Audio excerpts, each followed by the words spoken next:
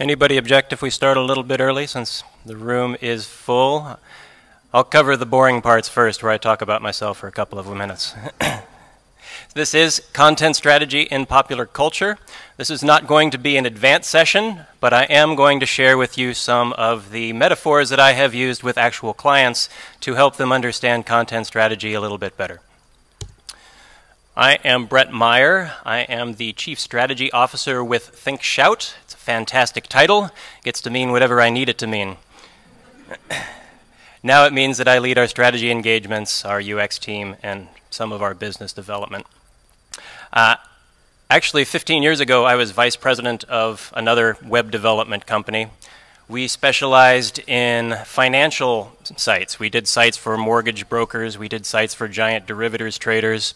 At the same time, my wife was working for a financial management firm, so we were all about money all the time. And we got tired of it at the same time. We quit our jobs, we sold almost all of our things, and we joined the Peace Corps. That is a story for another time, but suffice to say it was very, very hot. I came back. I was lucky enough to get a job doing communications with the Nonprofit Technology Network. I eventually became the communications director there, and during that time I had the opportunity to work with thousands and thousands of nonprofits, including things around content strategy. And then I moved on to Think Shout. In the time in between, I've been a semi-professional movie reviewer, I've been a professional music reviewer, and it is my dream when I retire someday to start a blog that reviews commercials, so hopefully we can see some improvement there.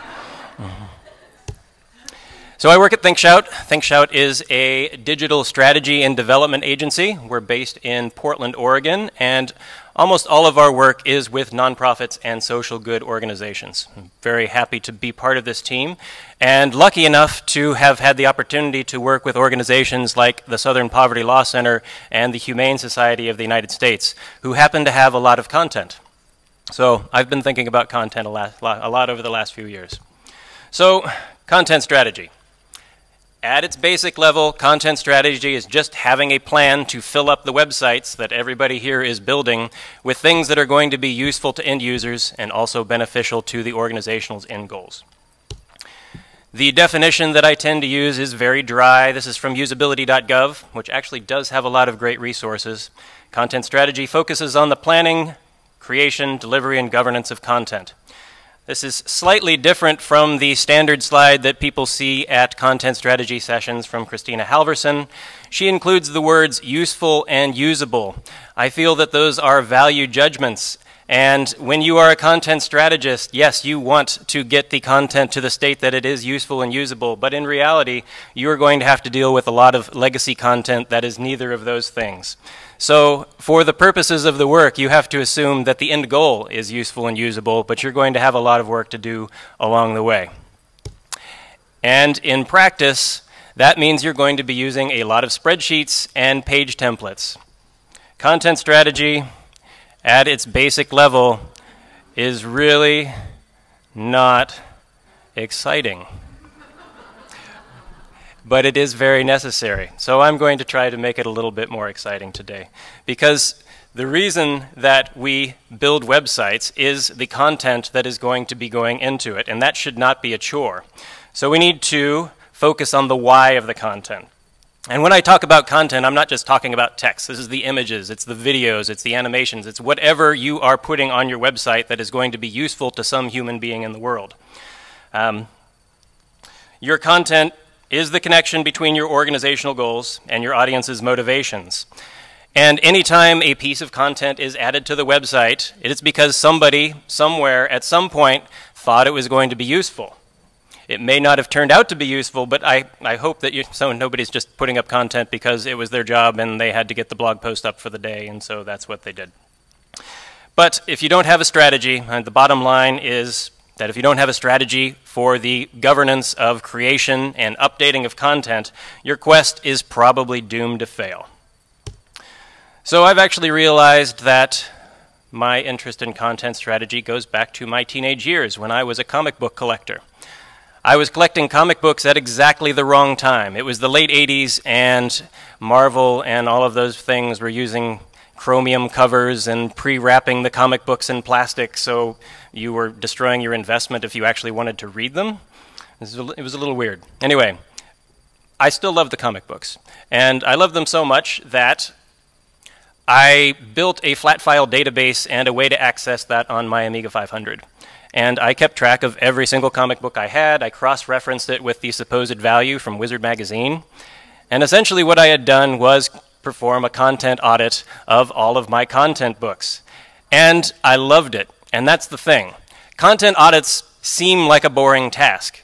But the content on your website, if you love doing it, it's not a chore. If you love doing it, it's going to be something that you want to do. You want to make your content better on a daily basis, and the tools that you build are going to be able to help you do that.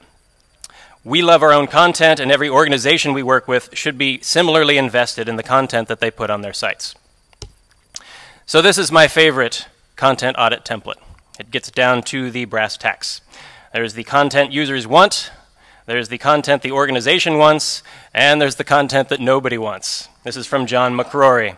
And he makes a very simple case that the most important content is the content that the users want. Because at the end of the day, your content can be perfectly suited toward the goal that you're trying to achieve. If it does not connect or resonate with the end users, if nobody actually wants to use that content, then that content has no value. So, there are some things that we need to know before we can start developing our content strategy. At ThinkShout, we go through our discovery process that includes the content portion, and we believe we need to understand 3 basic things when we are working with these nonprofit organizations. We need to understand their goals, we need to understand their audiences, and then we need to get into the content at that point, since the content is the connection between those 2 things. So goals. There has to be a reason that you're putting stuff up on the internet. You're not just doing it for fun. Maybe the goal is fun. If that's your goal, is just to have fun, that's fine. Actually, that probably explains why cat videos dominate the internet. Because they're fun. But the clients that you're working with, or even your own organizations, you have goals. You're trying to accomplish something with this content. And you're trying to accomplish something in the world. Nobody starts a company just for the heck of it. I suppose there are probably a few people, but generally, if you start a company, you want to do something. Nike wants to sell shoes. Coca-Cola wants to make our teeth rot. The Southern Poverty Law Center wants to educate people about hatred in the United States and talk about how that can be dealt with. So at the high level, you've got these goals, and the content has to support the goals of the organization. But then you've got the project goals. And building a website, as great as it can be, is only a subset of the organization's goals. The website is a tool that is going to help the organization accomplish its goals. It's become a central tool because it's the easiest way to get content out in the world, but it's still a tool. So when you embark on a project to rebuild a website, to build a website from scratch, to improve it, to treat the content in some way, you're embarking on a project, and you need to set the goals for what that project is going to accomplish. So building the website, how is that going to help the organization? How is it going to help them achieve their goals? And then you've got your audiences. Is anybody lucky enough in here to be working on a website that only has a single audience? Yeah. In reality, building a website full of content is difficult because you're trying to serve so many people. And all of those people have different needs. They can be grouped into different buckets. Generally, we talk with nonprofits, they've got departments, and all of those departments want different things. So the communications department wants names for the email list, and the fundraising department, of course, wants people to donate. But they've got all of these various folks coming to them. They might have students, they might have teachers, they might have government employees. All of these folks are going to have different reasons for coming to the website. So when you're thinking about audiences, you need to think about what are they trying to accomplish when they come visit your website? What is their motivation for seeking out your website? You've probably seen a lot of statistics around how much traffic is coming from search engines these days. We have many, many clients who have in excess of 60% of their traffic coming from organic search, and then a big chunk that's also coming from social media. People don't come in through the homepage and then navigate through the path that we want them to navigate through. They come in because they're looking for something. Google is helping them shortcut all of your careful plays at information architecture and getting them straight to the content that hopefully they want. So you can take a look at your data and you can try to start to figure out, well, what do people want from us? What is the content that is resonating? How can we do more of that? You also have to take into account your audience's tolerance for digging to find the content that they want. Say they click on a Google link and the first thing that they come up with is not what they were looking for.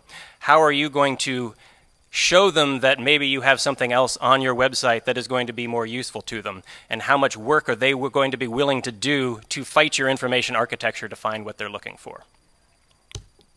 And you also have to take into account their experience. And this can mean all sorts of things. It can mean how many times they've interacted with your website before. If they're a first-time user, they probably have very different needs from somebody who has come back to your site 10, 15 times, understands your information architecture, and can easily navigate your website to find just what they want. You can also think about it in terms of experience with technology. I know that I have to take technical support calls from my parents at least once a month to help them do something with their computer.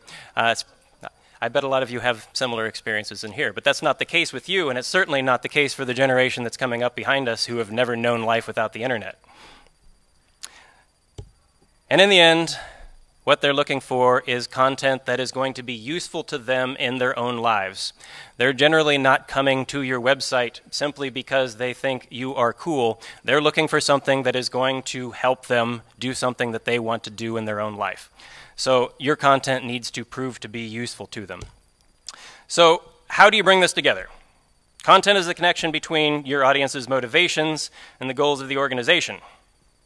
So let's consider Marvel's extended universe here for a moment. Has anybody seen Captain America yet? Is it good? It doesn't follow the comic at all? Okay. It did, however, have an amazing launch. And does anybody remember when they first started kicking this off? Let's see if I can get this out here. Oh no. No, I don't know if the audio is going to work. Anyway, this is from the original Iron Man movie back in 2008. And this is the introduction of Samuel Jackson as Nick Fury, Agent of S.H.I.E.L.D. And this is where they first started teasing the Avengers. Who the hell are you? 2008. Now we're up here 8 years later, and they've brought it for full circle. They've made billions and billions of dollars off of this franchise. And when I first saw this trailer, I knew what they were leading up to, and I thought there was no way it was going to work. Mostly because I didn't like the Avengers when I was reading comic books. But it did work, and Marvel has been, where'd my mouse go, incredibly successful marketing its product. There is, of course, another comic book company out there. There are several more. How many have seen this movie? How was that one? Yeah, that's what I've been hearing about. But let's break this down a little bit. Both of these Both of these companies have goals. That goal is basically to make money off of their intellectual property. Of course, they want to maintain their brand. In this case, they want to make sure that they are putting out compelling content that is going to encourage you to come back when they do, what are they doing, Secret Wars? No, Infinity War next. So Marvel wants to make sure that they're building up to this big comic book art that they did maybe 10 years ago in print format. Of course, DC wants to do the same thing. They both have the same goals. And they have a huge library of legacy content. I mean, this is stretching back decades and decades into the probably 40s or 50s for DC originally, and Marvel was all the way back to the 30s. So this is a lot of content. They have a huge content library. And at a base level, I mean, Batman versus Superman's doing okay. It made $875 million, or is on track to make $875 million worldwide. That is not nearly as much money as people expected it to make.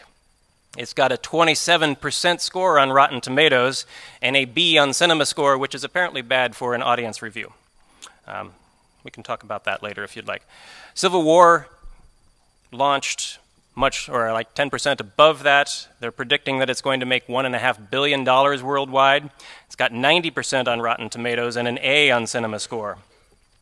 Let me look at my stats here. So in Marvel's 10 films since 2008, they've averaged $237 million in production costs, and they have an average worldwide ticket sale of 714 million. DC's made cost 265 million per film and average only 560 million. So they're spending more and they're making less. And if you take away Christopher Nolan's Batman movies, which were fantastic, that number falls a lot. So I would argue that in considering their audience, DC has largely lost track of their audience's motivations. They want to have an enjoyable time at the theater. From everything I've heard, Batman versus Superman was not an enjoyable time at the theater. Okay, unless you like explosions. You pretend it's not okay.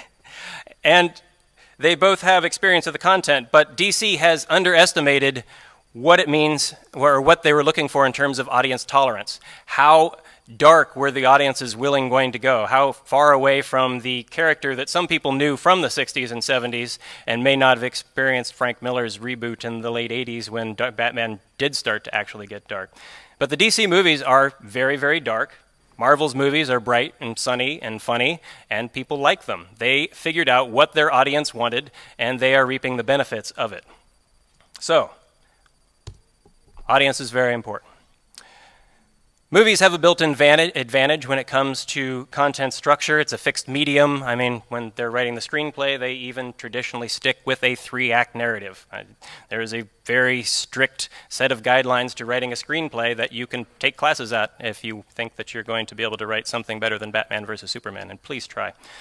But as website builders, we're generally starting from the ground up. Drupal gives us all of these amazing combinations of ways that we can display and show various types of content, including entire movies. So I'm going to spend a little bit talking about the content model, because this technical aspect of content strategy is often overlooked. But we as site builders know that we need a solid technical content model defining the structures and boundaries of what we can create if we're going to be successful. And it's not a problem unique to websites. How many people have made a diagram like this before, or something along the lines of delineating all of your content types and their various fields and everything that's going to be displayed on the page? All right, let's talk about a video game. Has anybody played Dragon Age Inquisition? Yep. 2 years ago, I actually convinced my wife, Melissa, that I needed to buy a PlayStation specifically so I could see what the user interfaces was like. And it turned out it was pretty good because they're doing some cool things there. If you've played this role-playing game, you know that it can be incredibly complex. So, and Stephanie, thank you for your help figuring this out. If you want to create a mighty offense tonic that will provide damage bonus against the barrier, you need to collect and combine 11 Imbrium, 11 Deep Mushroom, and 2 Rash Vine Nettle. And only the warrior class character can use it. And there are 15 potion types, each with multiple variations, and there are weapons and armor and on and on. They have a content model that is running all of this. When you are creating this potion, it knows how much of each ingredient you have because it's being stored in separate data structures. When you combine it, you put it into a new data structure, and then you're able to use it in the game. And it is pretty seamless. Once you have collected all of those things and made the potion, you can use the potion when you are in combat. The actual mechanics of the gameplay are pretty fantastic because you don't notice the underlying structure that is there. You're just playing the game and using that potion to give you more health or more power so that you can inflict more damage. Another one of my favorite examples is from Pearl Jam. People visit their website. I mean, they have some pretty clear motivations. At this point, they're making their money selling concert tickets and selling bootleg albums that they record themselves. So there's a lot that's not to like about their website. It is not responsive. It is not built on Drupal, as far as I can tell. But they have done some fantastic things with their content structure that enable them to meet their goals. So this is a song page. And pretty much every song they have ever recorded or performed live has a place on the website. And every song is structured exactly the same. You can see it's got a title, a release date, the composer, the artist, the image, and the lyrics. That's it. Everything on that page, and much of the site, is built through the application of structured data. So here is an album. It's a different content type if this was built in Drupal. It's got a title, a release date, cover image, links to purchase the album, of course, and a little bit of text. But then it's got a song reference field. We would probably use entity reference if we were building this in Drupal. And the reference field is pretty key. So every album is a collection of references to individual songs rather than a list built by hand. And if you click on the song, of course, it takes you to the detail for that song. It gets more interesting when you take a look at their set list, which is another type of structured content. As I said, they have somehow managed to keep track of every song they have ever played anywhere in the world, dating back to, I think, 1990 or something like that. So if you want to see all of the 662 times they've played Jeremy, you can find that on your website. But you'll see that the set list is similar. It's got the venue, the location, probably link to the concert poster image, product links, the bootleg, and then the song reference field again. So again, they are building these lists of songs by referencing extracurricular entities that are songs, or they're building these set lists by referencing all of these songs. So when you are looking around the website and you're looking at all of those 662 times that they've played Jeremy, it's getting you to this page, and on that page is a link to buy the bootleg album. So if you find, oh, hey, they recorded that concert that I saw in Portland, Oregon, I am encouraged, just by exploring their site, to buy the bootleg album so that I can reminisce about what a great concert that was. The entire structure of their website is built to get you to these things so that you are encouraged to buy something or do something that takes advantage or that is going to benefit Pearl Jam. So, not a great website, great content model. The truth of the matter, though, is that your infrastructure needs to be invisible. We're building these content models, we're building the content types, we're creating the fields, we're rendering them, we're sending it over to the front-end engineers to make it look really good. But at the end of the day, if somebody comes to a website and says, oh, this is built in Drupal, then we've probably failed at something. Take a look at what George Miller did with Mad Max. Did everybody see Mad Max? All right. So this is actually a pre-post-production shot. And when he was done with it, it looked like that. Similarly, when the truck goes under that underpass that ends up collapsing, this is what that looked like in real life. But when you're watching the movie, you don't see all of the architecture that went into making this such an experience. You just see the finished product. You don't see the underlying infrastructure, and that's what we need our websites to do. We need people to come experience the content, think this is a great experience, and the technology should just work. I will note that having perfect infrastructure does not necessarily mean you are being entirely successful. I will pause for a moment so everybody can get the joke. This is pretty funny. Anyway, here's an example of what was pretty much perfect infrastructure that did not end up succeeding to its creator's expectations. The prequel movies were technological marvels. I mean, he did some amazing things with computer graphics, with CGI, with making this universe look like it was much bigger than it actually was. But at the end of the day, the trilogy looked a lot like a video game, and people just didn't connect with it the way that people have connected with the original movies and more recently with The Force Awakens. Everybody seen The Force Awakens? I thought this last lightsaber duel on what was it, Starkiller Base, was pretty fantastic. The little cross piece that was going to poke him aside, you could hear the lightsaber buzzing. You could hear when it hit the snow, and if you saw it in a big THX theater, THX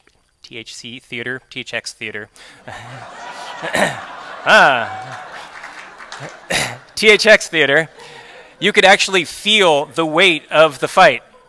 It was a very physical thing. Much of The Force Awakens got back to what the original trilogy was. It felt like a real thing that you were watching. There was this physicality to it. The infrastructure was great. The content was great. The presentation of it was great. And so it made like $2 billion.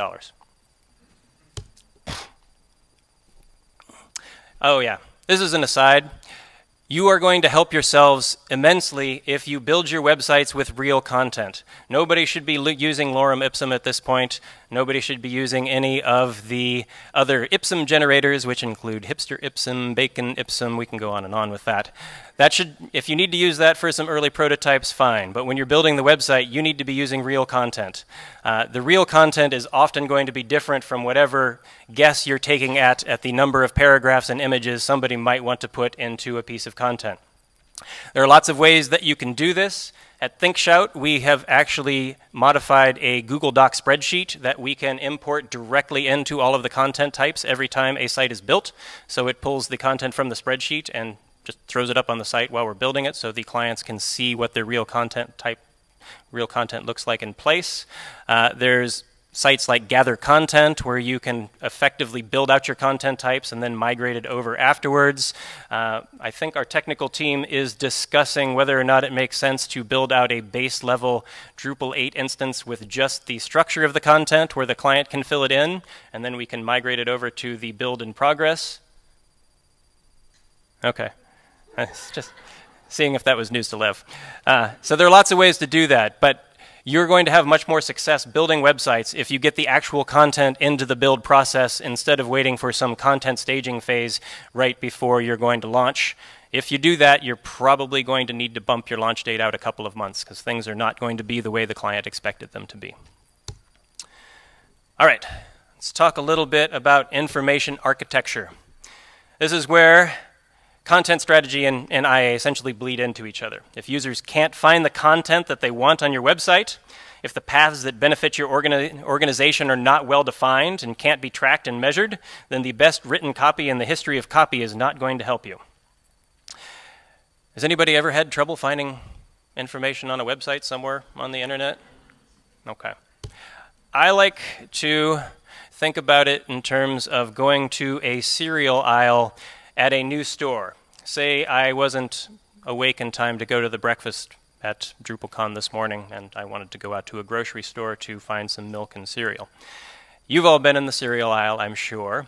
And when you go to a new one, they've organized it differently, and I have to navigate the 7 kinds and 3 different sizes of Cheerios to find the Golden Grams, because I want Golden Grams and I don't care about the rest of this. But when you go into a store for the first time, you have no idea how they've organized this information. You just know that the cereal is hopefully grouped together, and if you spend a long enough time scanning the shelves, you're going to find what you want. It's very difficult. Let's go back to Dragon Age for a moment. So, the first thing that you notice about this game is how incredibly huge it is. If you want to climb a mountain, you can run over and climb a mountain. It doesn't have to do anything with the text. I guess it can get too steep, and jumping will only get you so far. I'm not going to try to pronounce that word, Stephanie. So there's going to be a small number of people who want to explore every nook and cranny of this game, and a lot of the other games that are coming out. But they can't just rely on great content. Well, we'll see how successful some of the games coming out later this summer are going to be.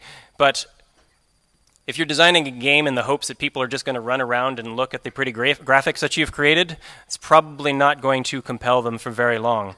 So in Dragon Age, there is a lot of actual content. There are quests, there are written documents. It's all tied together to help you be more interested in the graphical world that they've created. So the world itself is the equivalent of the website, and they've put all of this stuff in terms of content. And they've organized it so you can explore as much of it as you want, but if you just want to go from quest to quest, it is very, very easy to do. Now, trying that on a website generally leads to those websites being very overloaded. There's a design trend that was in vogue for a long time. You can still see it on like news sites, the New York Times and CNN, where it's just a huge collection of links. All they're trying to do is to get you to go to various types of other stories without focusing on what you might be wanting to do. So when you've got all of these blocks of encouragement essentially to go to someplace other than you were hoping to go, it largely gets in your way. So I'm going to quickly show this website, although this is not popular culture. This is the somewhat recent Amnesty International site, and they have taken their content organization to an extreme. So they have a very limited IA. There's not many options in the navigation. There are not many subpages under that navigation. So what they've done to get content out of the way of other content is build this resource library. You can see there that they have 40,028 results, and pretty much the only way that you're going to get to that content through their website, except for a couple of places where they have related content blocks, is to use the faceted search to find what you want. Again, this is an extreme example. I'm not advocating that you put all of your content into a faceted search library. I will note that it does help very advanced users find stuff very quickly.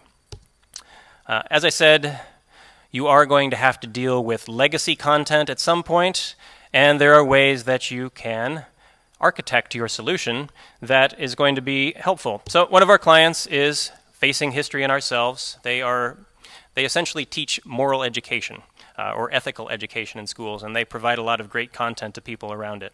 We started working with them about 3.5 years ago.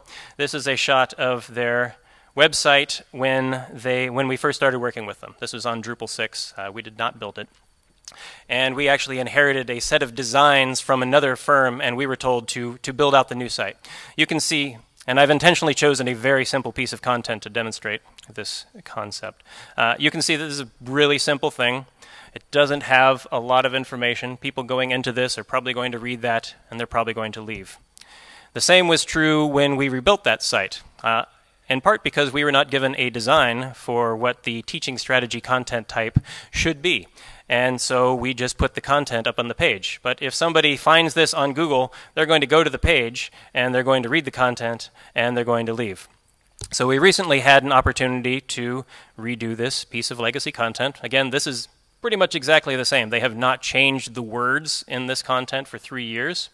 So what we helped them do was make sure they had a robust taxonomy in place that allowed them to put related content blocks and calls to action in association with that content. So without actually touching that content, we made it more useful. That related content block that you see there can be either automatically generated based on taxonomy, or they can create something that looks exactly the same and exactly reference the content that they want on that page and then place that block if they want to spend the time. They can also change out those calls to action down at the bottom if they have specific calls to action that they think are going to be more useful for that particular piece of content. So the wrappers that you are putting around content on your websites can actually make a lot of strategic sense when you know that your clients are not going to go back to that and touch that piece of content that they built 10 years ago that they're just not going to give up on. But as I've been saying, and I'm going to continue to say, your actual content has to remain central to the user's experience of it. And at ThinkShout, we've generally recommended streamlining all the information that's around it. How many times do you go to sites where there are pop-ups that are encouraging you to do something else? What they're doing is getting in the way of what you were actually trying to do in the first place, and that's why it's so annoying. Now, there are times when that makes sense. We work with nonprofits. In December, the last 2 weeks of December, you can make a reasonable assumption that somebody is coming to the website to donate because, as Americans, we procrastinate and we don't do our tax write-offs until the last 2 days of the year.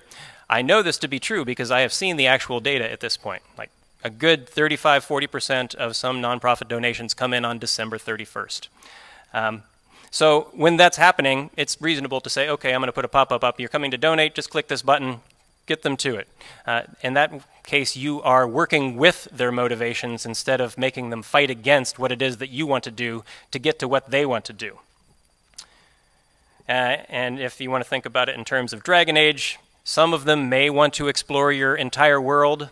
Most of them do not. Don't make it hard for either one of them. So as you plan your content structures, you need to keep in mind the navigational elements, the related content blocks, the search filters, and the calls to action that are going to transform the user's delight that you gave them this great piece of content to nudge them in a direction that is going to be useful to your organization or to the clients that you're working with. So is your goal to convince visitors to sign up for an email list? That's a pretty easy one. Highlight that call to action. Minimize everything else that you're asking them to do. Don't try to get them to go read other blog posts at that point. Don't try to get them to donate. Just focus on getting them to sign up for the email list. Once you've captured the email list, you do what Netflix, you do what Facebook does, and you send them occasional reminders saying, hey, don't forget about us. We've still got all this great content. Come back and visit our website. So that's kind of a roundabout way of saying that I find advertising very annoying. Advertising's entire existence is to convince us that we are not doing what we should be doing at that very moment. If you're reading a magazine, you've got an advertisement that's trying to catch your attention to buy a watch. You're trying to watch your favorite television show, and you have to watch the muscle-bound Geico guys pumping iron in the gym. I actually kind of like this one. It's cute. But commercials get in the way of what you're trying to do. You're trying to watch Daredevil. You're trying to watch whatever show it is that you're trying to watch. And the advertisements are interrupting that and trying to get you to think about or do something else. Some advertisements are trying to get you to crash your car. Billboards are there to make you look up from what you're supposed to be doing, driving safely down the road, to convince you that maybe you need a new pair of shoes at that very moment. And, of course, websites are not immune. ESPN is trying to distract me from the reality that Stephen Curry is going to tear the heart out of my beloved Trailblazers tonight to get me to buy some Crown Royal to drown my sorrows. Advertising is trying to get people to do something other than what they want to do. So why would we build websites that encourage that? We have the control, we have the power to just offer a few options that are highly tailored to the content that they're interested in to encourage them to do what we want without saying, hey, maybe you want to do this and this and this and this, so that they're overwhelmed with options and ultimately decide to do none of them. That's the reason that Netflix has been incredibly successful. Even with back to the DVD thing, you could get the DVDs in the mail, you could watch the DVD, and you had no commercials. Their original programming, they have no commercials when you're paying $10 a month. You can download the most recent episodes of your favorite Netflix show. You can watch them all on a weekend that you want. There are no distractions along the way. In fact, they've built their app so that the next episode will start playing pretty much immediately because they're assuming that's what you want. They're not trying to get you to do something else. They're trying to say, this is our great content. We want you to experience it. We're going to put such great content out there that you are going to continue to pay $10 a month, and we're going to be fine with that. We're not going to try to do anything else. HBO's doing something similar, although the HBO Go interface annoys me for some reason. But you can watch their shows without commercial interruption, and that's why HBO is being incredibly successful at this point, too. So I've spent a long time talking about the technical side of things. We should probably talk a little bit about the content itself. And when I say written word, I'm also including, of course, images and videos and all of the other content that you are filling your websites up with. First of all, it takes time to make great content. You can make some content very quickly. You can throw it up on the web.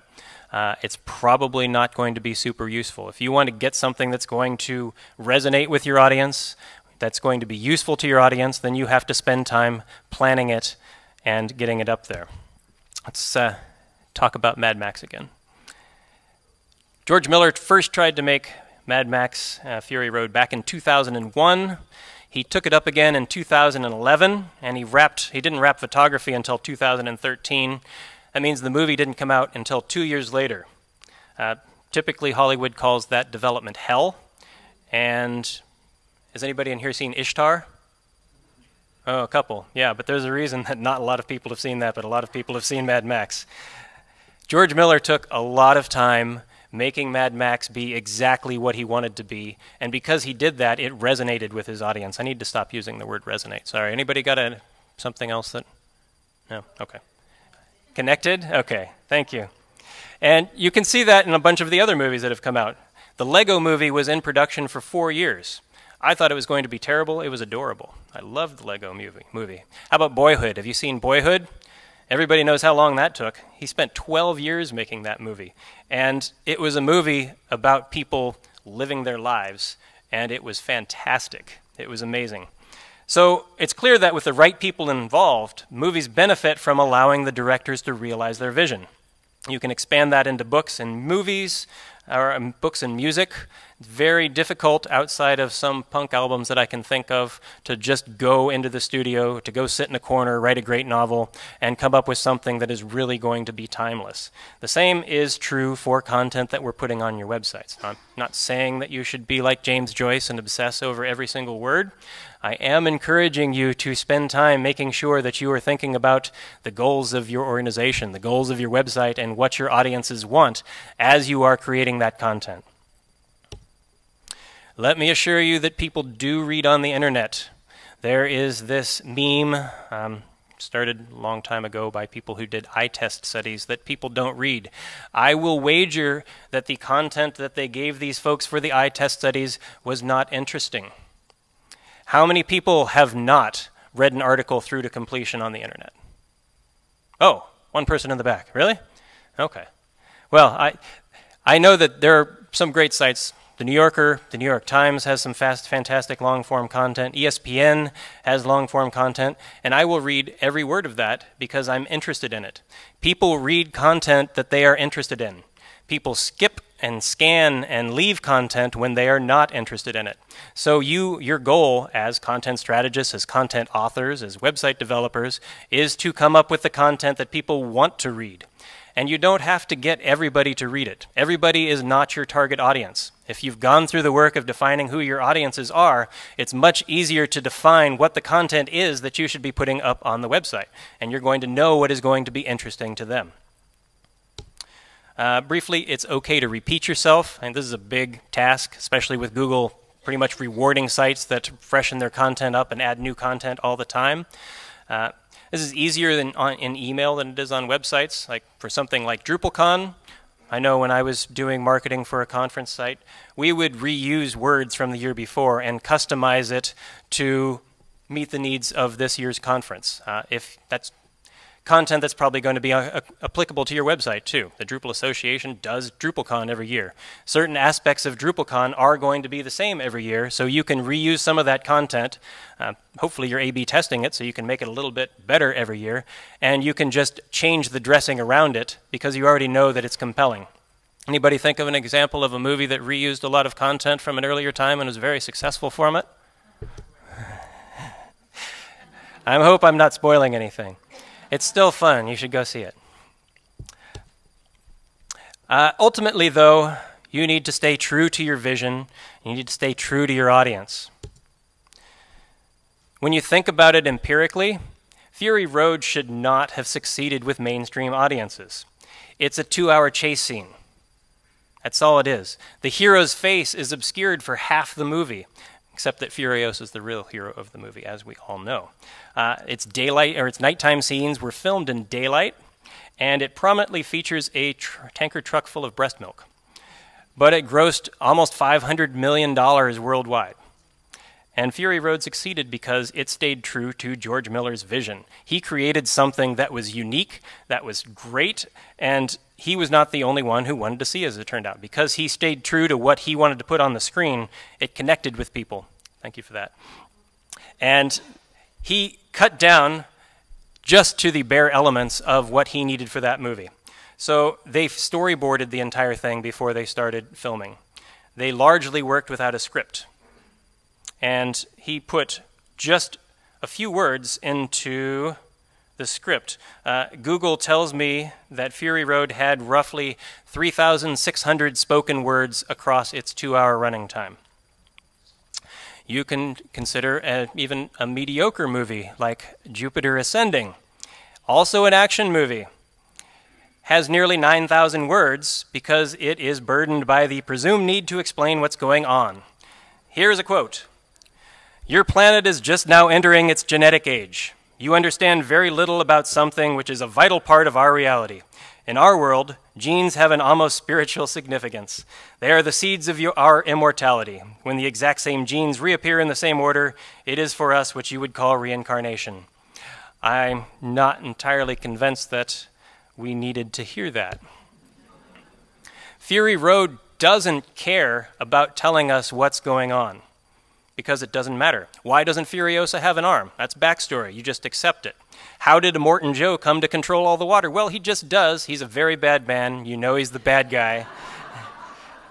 And it doesn't matter because it's a 2-hour chase scene. All he did was cut away all of the backstory that was unnecessary to the story he wanted to tell and put in just what he wanted to. He cut the movie to its barest bones, and that fit his vision perfectly. Our clients as nonprofits have a built-in advantage because they have their mission, their values, and their vision as their touchstones. They know the backstory of the organization and why they do the work, so that can inform the content that they're producing. You don't need to retell your entire story every time you're putting up your content on your website. It needs to be focused, it needs to accomplish a goal, and it needs to be what your audience is going to find useful. Because in the end, content has to matter. I don't know if you have to work with nonprofits to have heard about the ladder of engagement. Is everybody familiar with this concept? You're going to get people to slowly climb the rungs through a small action all the way up to being what the nonprofit ultimately wants. So maybe the first thing you do is come to the website and read a piece of content. That's the first rung.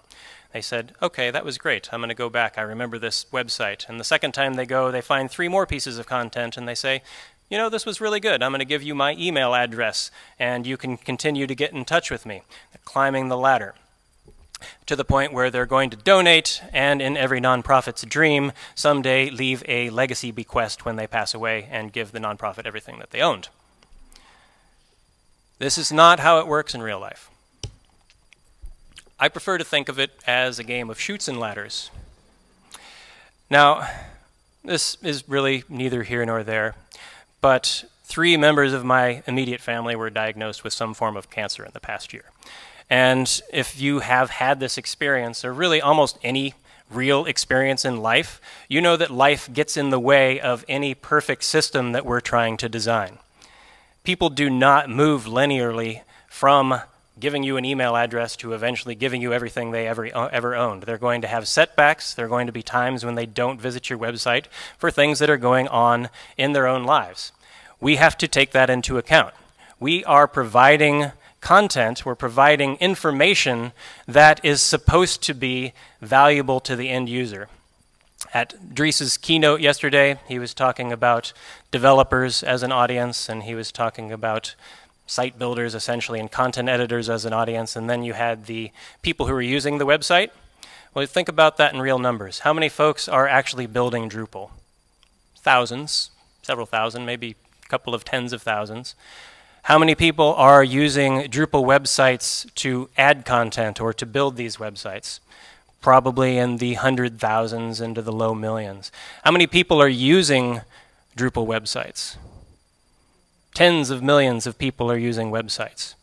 We are building websites to fulfill the promise of the internet. The promise of the internet is that people can find information that they need that is going to be useful to them in some way in their lives without any encumbrance. Everybody is going to be able to find the same information. And I could do a whole rant about network neutrality that I'm going to skip for now.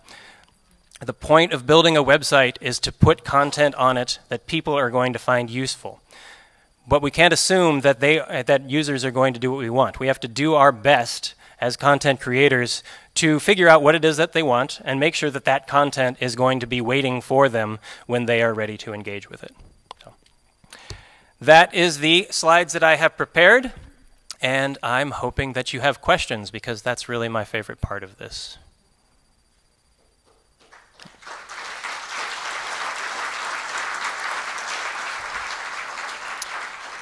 There is a microphone in the front if you want to ask a question. This is being recorded, so if you want to just yell it out for the back, I can repeat it for the recording and posterity. I see a question in the back.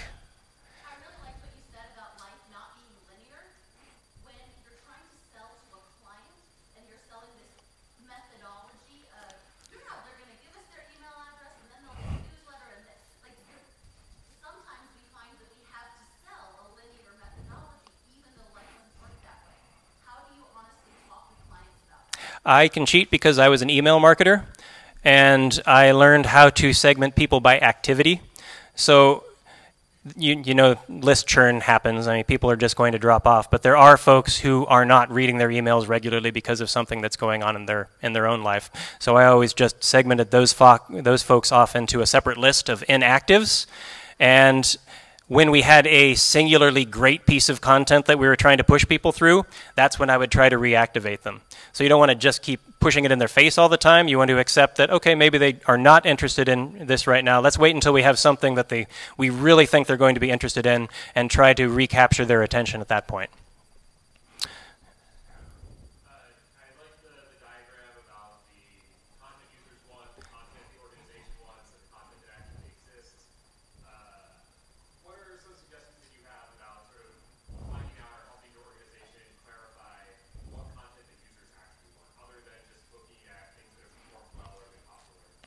Yep. So yeah, I mean, that's where we start. We do start with the data. We do try to figure out what it is. I mean, on ThinkShout's own blog, we have a blog post from, I think, 2010 that Sean Larkin wrote about some technology that I don't even remember at this point. It is not useful to us as an organization right now, but it's clearly sitting up there at the top of our analytics.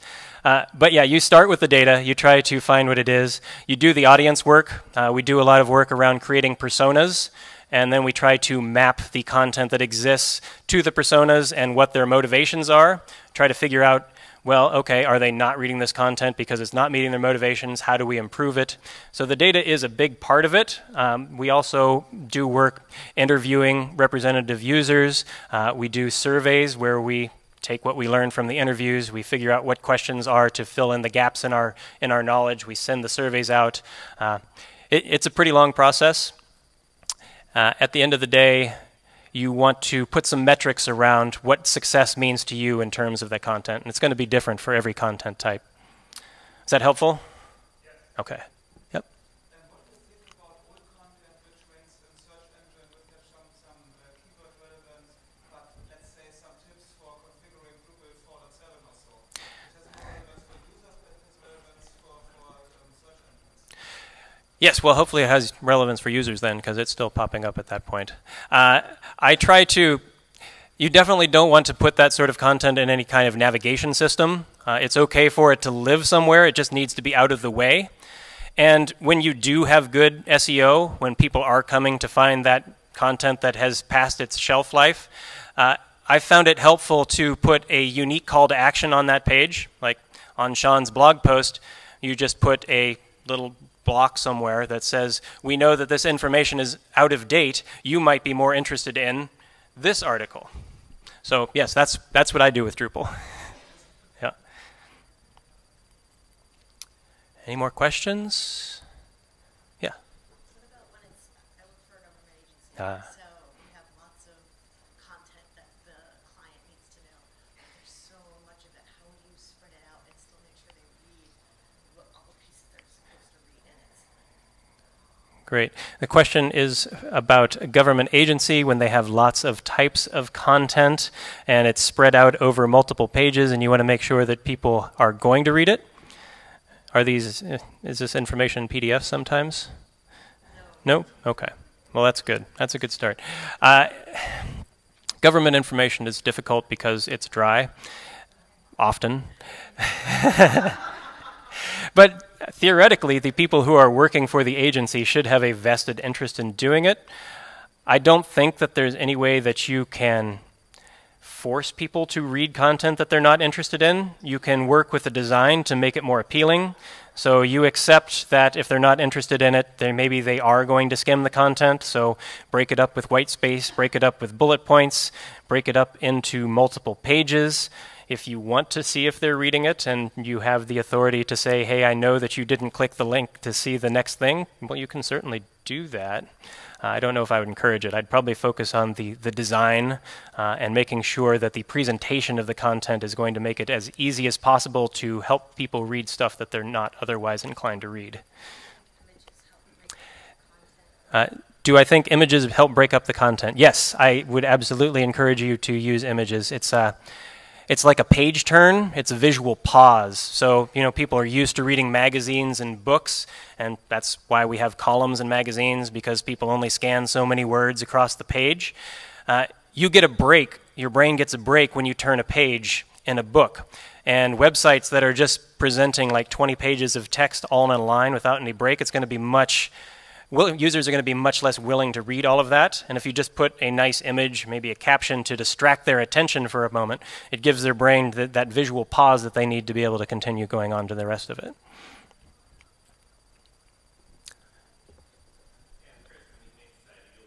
Yes.